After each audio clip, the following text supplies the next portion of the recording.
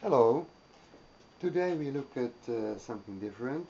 I just received at the post this Allan Mercury 35 engine, so 3.5 cc. Actually the box looked a little bit rough and old, but the engine looks still great. It's still with the manual inside, of course a little bit greasy, but it's still great. I think actually the engine is made something around 1955, but I must really check this out. It should run 12,000 RPM, and actually a very nice engine, British, low running time, but I just find out like mostly the big diesels suffering from one thing, and it's playing the conrod. Like this you already feel something is not like it should be.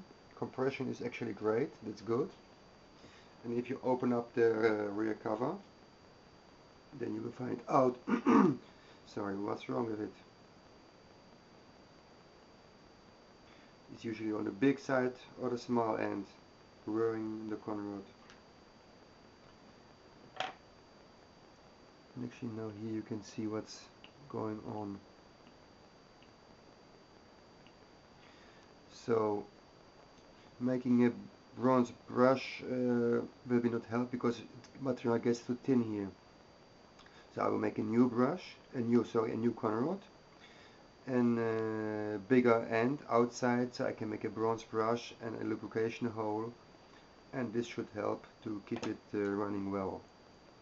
But this, if you run this engine, it will still run, but I think after a short time material will get so thin here and one day it will break, and then this means the end of the engine if you destroy the crankcase. But all in all, it's a very nice and very powerful engine.